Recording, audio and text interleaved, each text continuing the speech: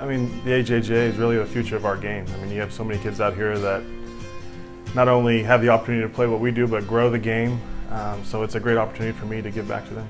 The AJJ, I mean, I played one tournament when I was a kid. It was in Kansas City. So it was, for me growing up, that was the biggest tournament I ever played in. So it was awesome to not only play against local kids, but kids from all over the United States and some guys from outside the world, or outside the United States. So it was very cool for me.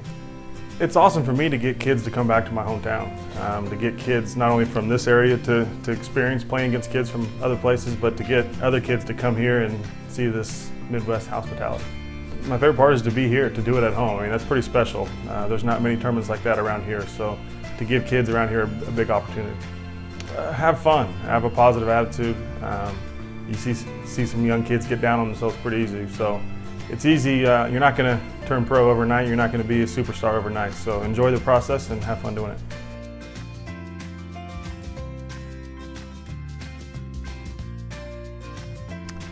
Favorite course in Kansas is Topeka Country Club, a golf course I grew up playing. There's no place like home.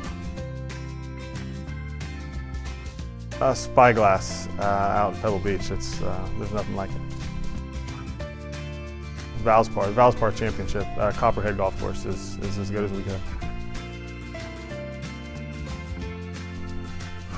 12 at Augusta, the golf course. That's as hard as short hole we have. Ooh, that's a good one. Last week Memorials was pretty good there at Muirfield. This week in Memphis is I'm a Kansas guy, so barbecue is hard to beat.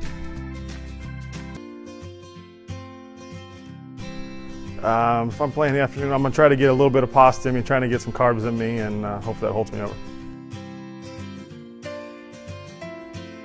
I need to get some food in me for sure. I need to get some snacks in me, hopefully get me a little bit of sugar to get me through the back nine. 7-iron. It's a club I hit the most and one I trust the most. Ooh, Happy Gilmore. Green jacket.